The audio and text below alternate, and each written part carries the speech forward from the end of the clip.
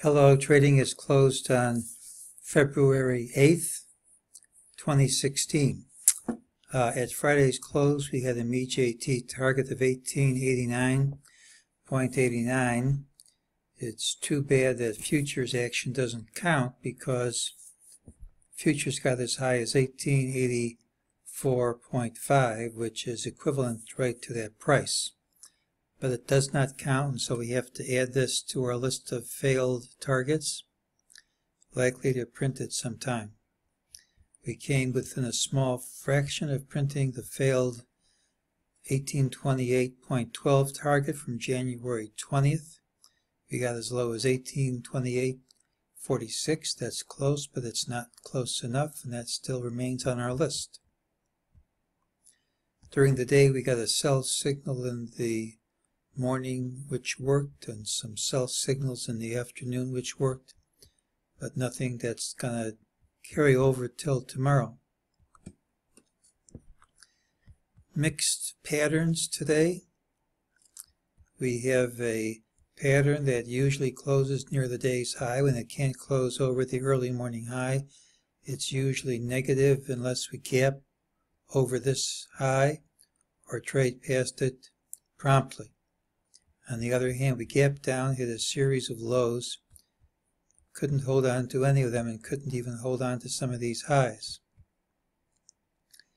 That's usually positive unless we gap under these lows, or at least take them out promptly. It's not too good that here's the target of the pattern and we hit it and then reversed immediately. It suggests that the bulls aren't going to win this one. But if we have if we promptly take out this high, the next target higher is about 1880.70. Well, there are some other signals that give the bulls some hope. Here's the NASDAQ hitting a new low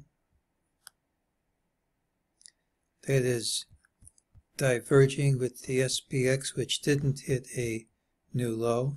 And as we're hitting these new lows, the number of stocks hitting new lows is drying up.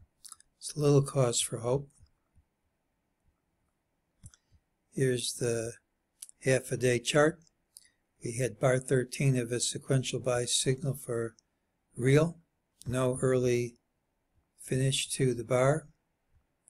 Here's the 130-minute chart, bar 13 of a sequential buy signal, bar 13 of a combo buy signal, no early finishes. Here's the 15-minute chart, bar 13 of the combo buy, and bar 13 of the sequential buy signal too. These all in alignment suggest that we're going to rally, but if the signals fail, they should fail in a large way. Here's one more ray of hope for the bulls.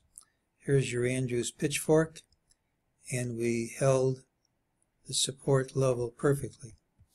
Now futures are down sharply as I'm recording this, and frankly I don't think this is a market we're trying to pick lows. It's a very rewarding activity, but there are a number of signals saying that we're going higher tomorrow, and if we promptly take out this high, I think that's what's going to happen.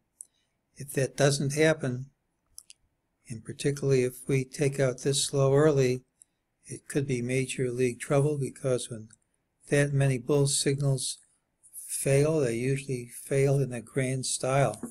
And that's today's call.